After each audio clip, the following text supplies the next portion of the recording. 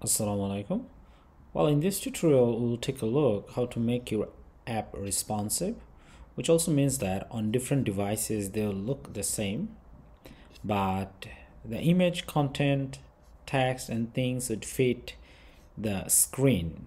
It means based on screen size, they would adjust themselves. Well, for example, here you can see this is iPhone 8, and this is iPhone 8 Plus, and this is iPhone 12. Well, of course, among all of them, iPhone 12 is the big one over here, right? Now, as you see, the screen is bigger, and over here, the picture is bigger than iPhone 8, right? Well, the same goes for this section over here and here. So based on the screen size, their height and width, they're a bit different, okay? Well, how do I achieve this result? And you also see that the top padding based on this screen size or height, it changes as well, okay? So how do I achieve this kind of result? Okay, and of course over here we also see difference, the images. Okay, now let's take a look. Now if you click on this, you'll see a page like this. You click on this page like this, and click on this page like this. Well, as you can see over here, the images, they all look pretty similar, yet small, yet at the same time they didn't distort. Whatever the screen size, they all look very good. The same goes for this text size over here. As you can see over here, this is the bigger screen, and it has bigger text size than this too. Same goes for the buttons. Okay, now I have applied the same method for my app, the app I'm building over here, this mobile app, but I decided to make it also as a web app. So as I come over here, and I can scroll through it, and as I scroll through it, everything looks pretty much similar like this one, as you saw early. So let's go back and see. So over here I have these images, over here I also have these images, and they're bigger. Okay, so it's based on the screen size, it changes automatically.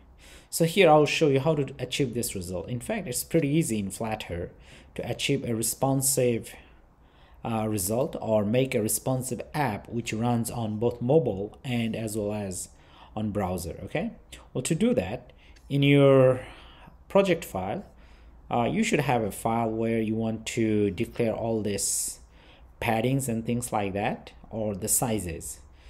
If you see, well, based on different screen size, they have different padding. Okay, so one of the things you want to do, you want to write down the basic padding in a special file. You can put it anywhere. Well, I call it app dimensions. Okay, and in my app, throughout the app, I have used padding 20, 30, and 40. Okay, and on different screen size, I use them as a standard, and based on that, it scales up or down. Okay, well, how to do that? So let's take an example first. Well, here, say for example, I can apply a static method over here.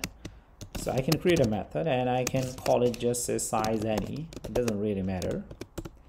Okay, all right, so here I want to have a return thing. Of course, we'll do that later, but here we can do a conditional check.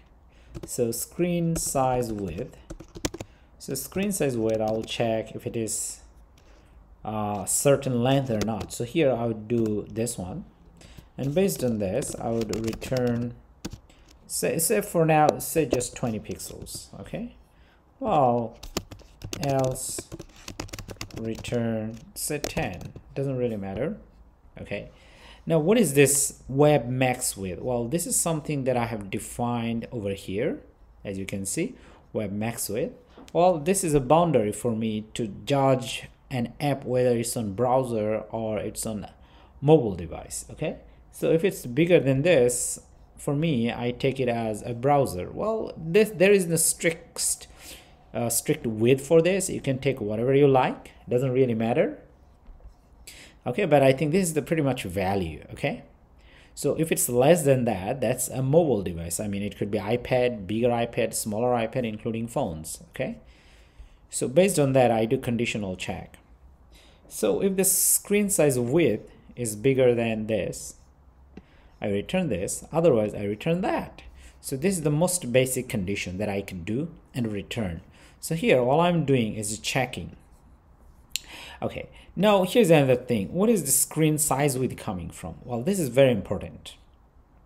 In your file, in your project file where you define all this padding and things like that, in the same file, you'd want to get access to the context, because we know that in Flutter app, if you have context, based on the context, you can access the width and height.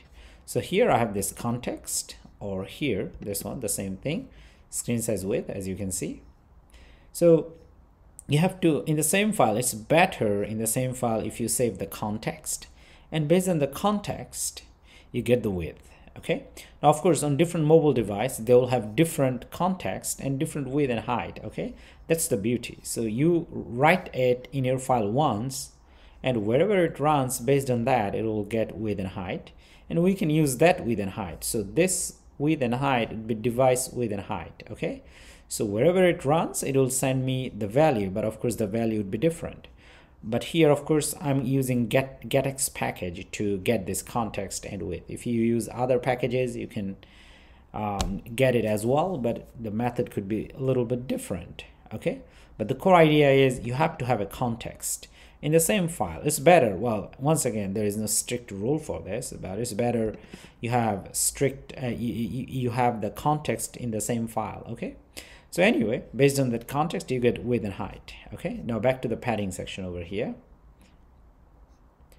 So this is the width I get. So based on the width, I check it's mobile or it's a web browser. While the screen size is bigger, definitely it's a web browser. Okay, so based on that, I can return any of the value, or if it's mobile, I can do different things. Okay, if it's a mobile device, we know that mobile devices, they have different width and height. Mostly the height is different. Pretty much all the mobile devices, they have the same width.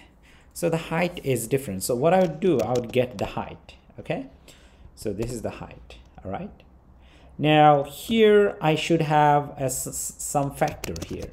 And what is this factor? Well, here then what is factor? Now factor is the magical word that makes our screen width and height and padding and everything dynamic. Well, you can achieve it. How do I achieve this? Well, say for example, this is a factor, this part. Well, that also means that this has some certain value, maybe 20 pixel or 10 pixel. It doesn't really matter. Say for example, this is 20. Okay, all right. Well, now you want to apply 20 pixel over here as padding. So what is this word and how to get this value? Well, now let's take a look. Say for example over here you want to apply padding 20. Okay, so we will use that 20. So that also means that sometimes on larger devices you want to have larger width or larger padding. Okay, things like that. So based on each device you want to change. Like for example, if you come over here, as you see, this is a bit different than this one. Okay, but at the same time, if your device is a little smaller or larger, it will get changed. So it does change. It changes based on the device screen or width. So this is the change we want to make dynamic. But say for example we want it around 20, not strictly 20 but around 20. So what do? You take this screen height and you divide it by 20. Okay, in our case screen height is 844 and we are dividing it by 20, so we get the result of 42.2. So here you'd write 42.2, and that's what makes it dynamic. Okay, so wherever it goes, based on that screen size, it will return around 20, more than 20 or less than 20. Okay, so that's how it works. Okay, hopefully it makes sense.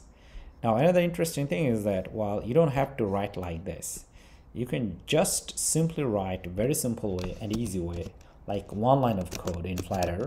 So you do double Well, now here we can also call it anytime, and over here we'll do this checkup first.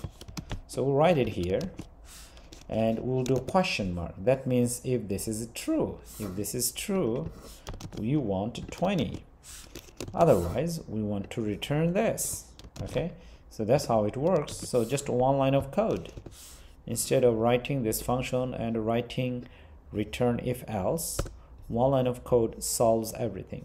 Okay, so now wherever you call it from, what kind of padding you want to apply, it will be either 20 or around 20. Okay, yeah, of course you can have many different scaling factors or padding factors like this, which I have done here.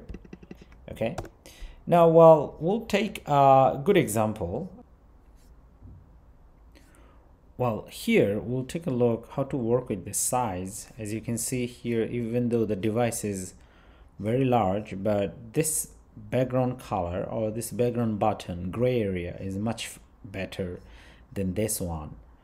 Here the device is smaller, but this is bigger, and this is bigger as well, the gray area. So how to fix it and make it responsive?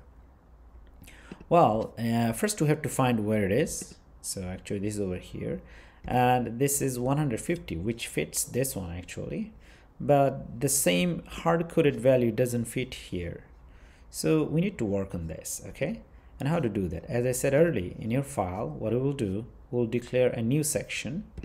Okay, and here I'll call it dynamic bottom buttons. Okay, now here I do have a const value, which is double, I would say, bottom button, and which is 150, which is this one. Okay, all right, now I want to make it dynamic and dynamic calculation. So here I'll call static double and bottom button. Here first I'll get the screen size width, because first I want to check it's mobile or not, or web browser. If it's web browser, then we'll use 150.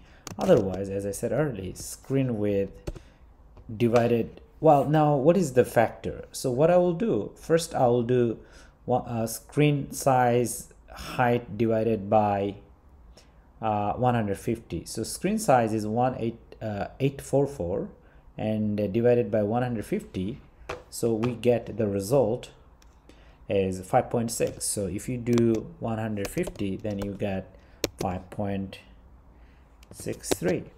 But of course, as I showed earlier, that we need to switch the value or swap the value. So here instead of 150, here I would write 5.63. sorry, not 1.63, 5.63. Okay, all right, so I have this value right now ready. Now what I do, I'll just go ahead and simply call this one, call from here.